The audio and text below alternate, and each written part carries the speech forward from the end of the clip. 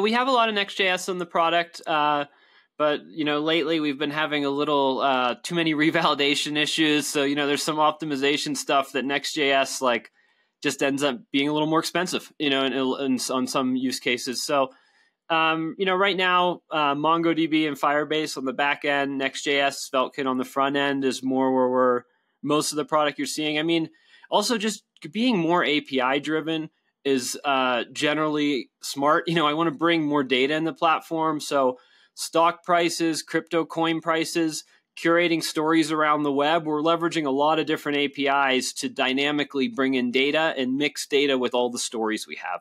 So I guess also, I've been having fun with some of the AI tools. It's pretty cool that you can go from a prompt to HTML and CSS, and you're passing off much more closely to a fully functioning idea. So just playing with all the different input outputs, like the AI music makers are really fun, where you're really not giving it much and it's coming out with something original. But my day-to-day is also a lot of Notion. We build our own kind of product management card system within Notion.